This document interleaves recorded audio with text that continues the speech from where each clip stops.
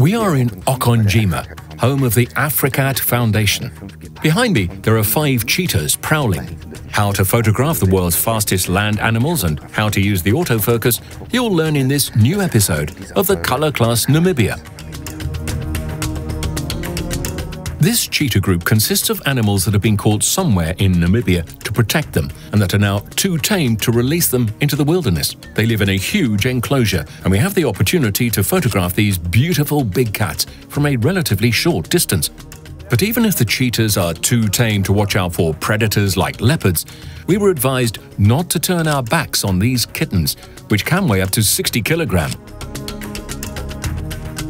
In order to keep the cheetah group mentally and physically fit, the rangers set up a training course in the enclosure today. Here, the sprinters, which can reach speeds of up to 90 kilometers per hour, and our Sony cameras can show what they're capable of. In another episode of the Colourclass, I told you about the basics of wildlife photography. Today, we will talk specifically about what I need to do when animals move quickly. What do I have to consider?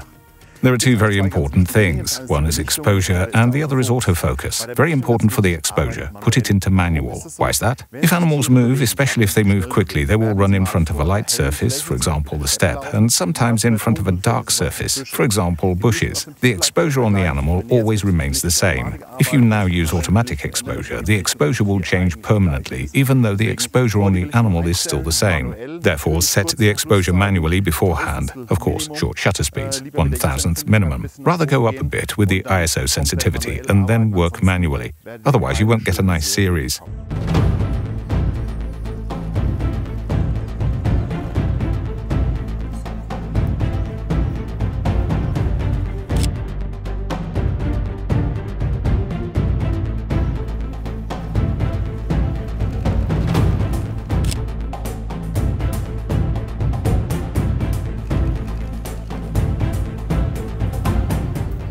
The autofocus, however, is often much more difficult to handle. Here it is obvious that we have to work with the continuous autofocus, because the single autofocus cannot capture fast movements. With this, there are a few small things to consider. On the one hand, do not use the smallest AF area, but use the medium-sized AF area so that you can really select a part of the animal, for example, the head of your motive. With moving animals, it is very important to switch off the eye autofocus for animals. Why? They are too fast and it would not focus. And there is a far better function that we can use, at least with Sony cameras, the so-called AF tracking. Pressing the shutter button halfway and then focusing on the animal's head, and the autofocus will then always remain locked on that part of the body, in this case, the head. So, very important, what do you have to set on your camera? Manual exposure.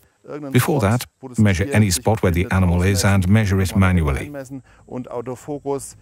High burst speed, medium-sized AF area, and continuous autofocus. And then I hope that you just need a bit of luck to get the really cool shots. And I'll try the same thing now.